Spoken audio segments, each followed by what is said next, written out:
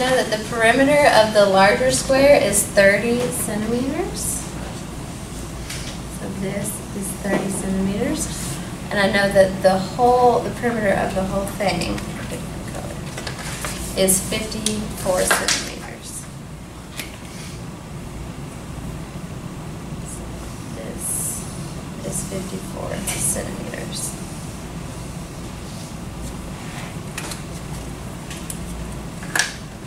I know that this side is equivalent or congruent to this side because it's a square and all the sides are equal.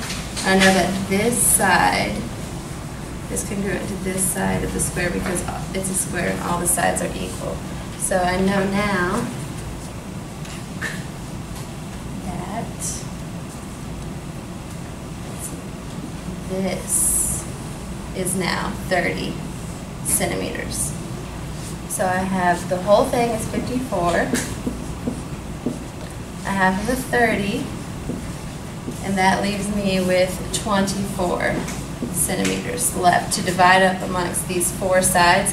All the sides are equal because they're congruent squares, so 24 divided by 4 is 6. So this side is 6, this side is 6, this side is 6, this side is 6. And then it asks for the perimeter of the smaller square. Because I know that one side is 6, I know that all the sides are 6. So 6 times the 4 sides equals 24 centimeters.